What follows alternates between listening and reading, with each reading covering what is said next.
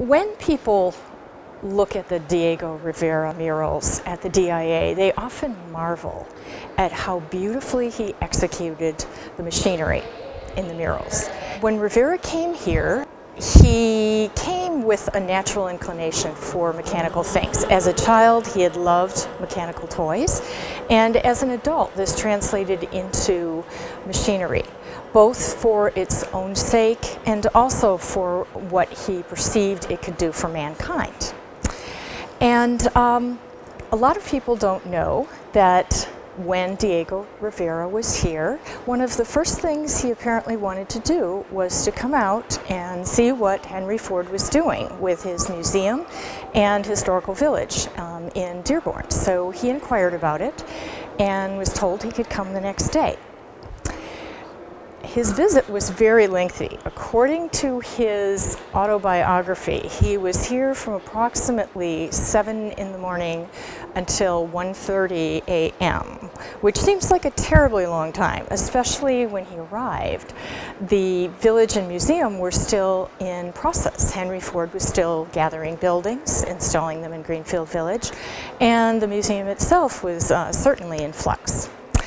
It appears that Rivera first went to Greenfield Village, where there would have been about 30 buildings scattered about. It would have looked perhaps a little bare, but he found some interesting things, particularly, and perhaps not surprisingly, the Sir John Bennett jewelry shop, which Henry Ford had brought over from London the previous year. This jewelry shop has mechanical figures that strike the quarter hour and the hour.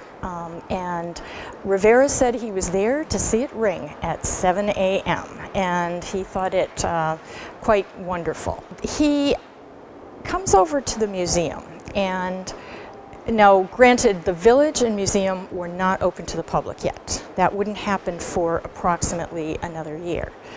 But the village had no fence around it, so you could wander at will, which he did. And then he came over to the museum, and you had to be let in because the museum, of course, was kept locked and was not able to be accessed by the casual visitor. But he was let in, and the tour guide that Henry Ford had provided for Diego let him in and said, "Mr. Ford said to let you do whatever you want to do."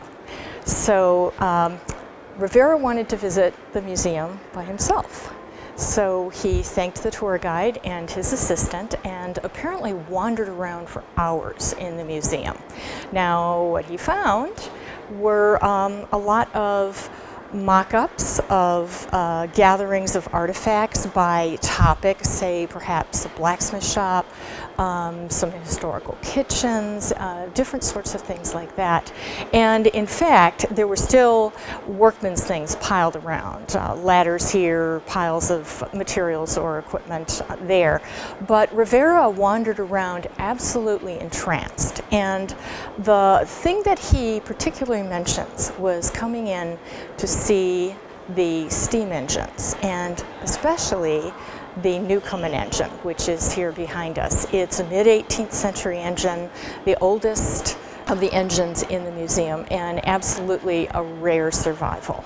And Rivera commented on that, how much he loved seeing it.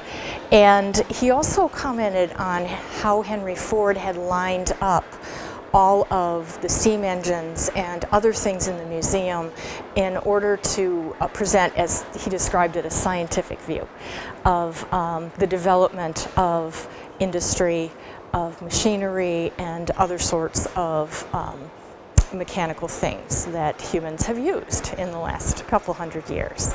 So in the end, I think he had a lovely time, because Rivera was here for a very long time, and he was a knowledgeable visitor because he had spent the 2.5 months before he started the mural looking around and soaking up impressions of Detroit industry, which he was to present in the mural. And so when he came to look at these less modern versions of machinery, I think he did it with a very practiced and appreciative eye.